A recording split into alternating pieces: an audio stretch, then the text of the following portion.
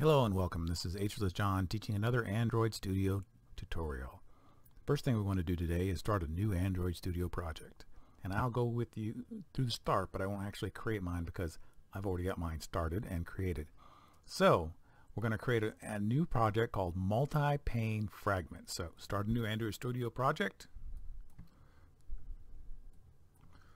And call it Multi-Pane Project,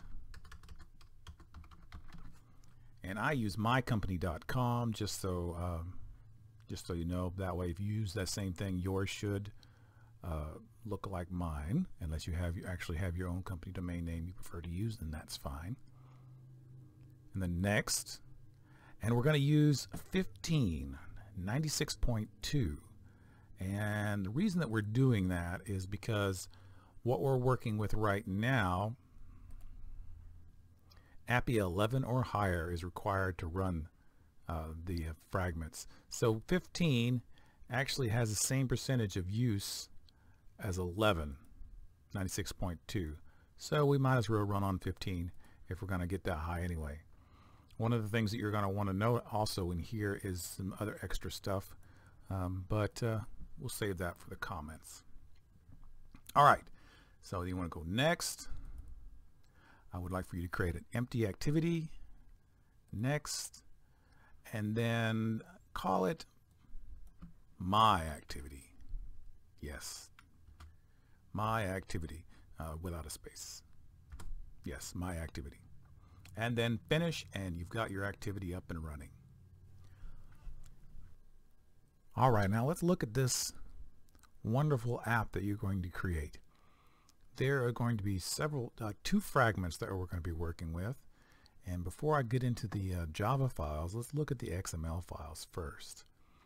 Okay, we've got this. This is the button panel, and it is just that, buttons. Just buttons down the middle.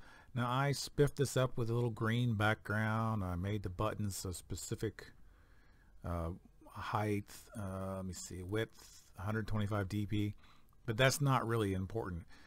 For this purpose, just a button or just a text label would be fine.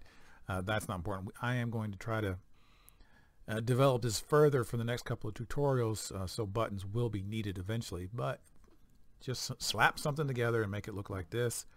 And when we get into here, nothing special, just buttons. All right, now the next panel will be our main panel, and again, nothing special, just a pretty picture. A main panel in the middle, and then our layout activity. Now there are some special things going on here, and this is how we declare the fragment inside the activities layout file.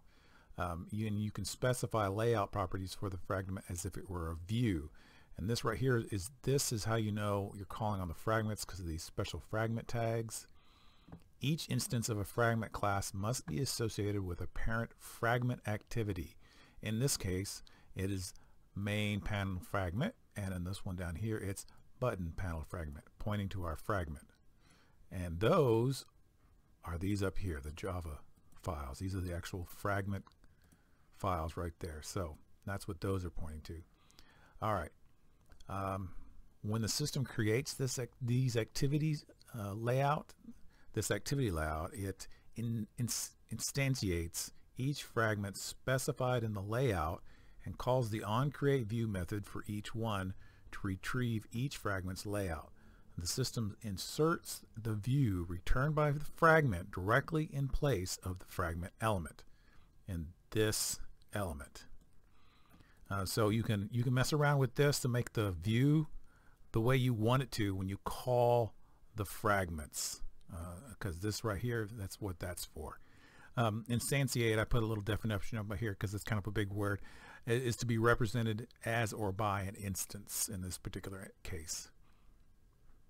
And what I also need you to do is, of course, you're going to have to create the button underscore panel, a main underscore panel, and the activity underscore my XML. And then when you've got this created, or you've downloaded and gone to my webpage and copied and pasted, you're going to have to create the landscape version, because this is the regular layout. And if you'll notice there's a 2 here, and you can't see it, but if you go up here and click it, no, it's up here, you can see that there's another folder, layout land, right here. That's where this second one is, and this second one loads up a little differently depending on whether or not you're a landscape or landscape or portrait. In order to create this landscape view, which is going to be slightly different than our other view, I want you to go in here to our regular layout view, go into your design, go up here to this button, and then create other, directory name, layout, and you will go down here to orientation and change it to portrait, and you'll notice the layout port that creates that file that I just showed you, and then OK, and that will create another file that you can then use to put this code in here, and you'll have a 2 right here next to your activity MXL. So, and then our landscape version is almost exactly the same, except for the second thing. I made our panel very narrow so that when it loads up, it fits neatly on the side. So there's that. So, but other than that, they're the same thing. All right, now let's get into the actual coding itself. We'll just go to main panel fragment.java, and again, if you don't know how to do this, just go in here, right click, new Java class, and just make a blank one and put this material in here. Now you can go to the trouble of a new and then making the new fragment, but that's overkill. You don't need to, because most of the code is going to be provided for you, and it's really not that much code. A fragment is like a modular section of an activity which has its own life cycle, receives its own input events, in which you can add or remove while the activity is running. So they're little independent creatures themselves. To create a fragment, extend the fragment class. Every time you see a fragment, you will see this. Now if you go down here, you'll see this layout inflator. The layout inflator takes the XML layout, which we talked about back up in here. This is the layout dictated by your XML, and puts it in a view container. The view container is the view the fragment should be attached to. A saved instance state is passed if the fragment is being reconstructed from a saved state, which we're not going to have to worry about. Inflate is passed to the layout XML to place the optional view to attach to, and true or false on whether to attach to the optional view named container. I'm going to kind of go over that a little bit later, but that's this right there. I'll talk about the arguments here in a second in a better, easier to understand manner. The R layout main panel is a reference to a layout resource named main panel XML, which is right here, saved in the application resource, so right here. So that's what that's referring to, and that's what's being inflated in this instance, in this situation. I have to be careful the words I use, because programming things have a lot of different meanings in regular English. Okay, this is button panel. Now you'll notice the only difference between these two is this: button panel and main panel. So that's really the only difference between, I mean, other than they're different class names.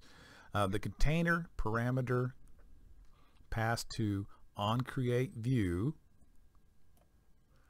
and this is the container, is the parent view group from the activities layout in which your fragment layout will be inserted.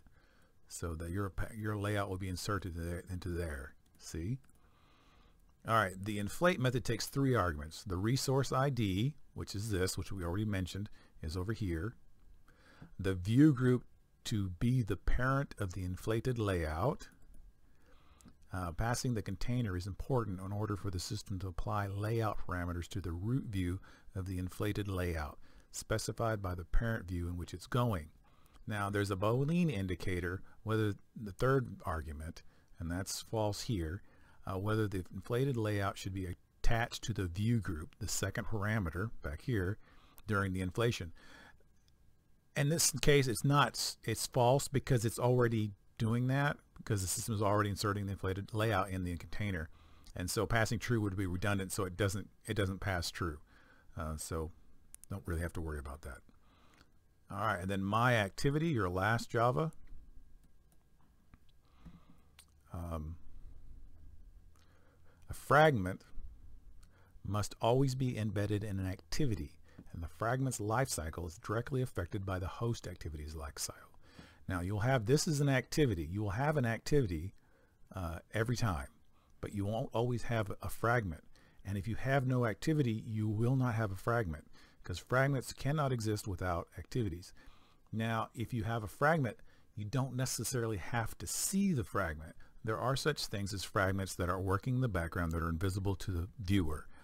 So you don't even have to see them, but they can still be working. Okay.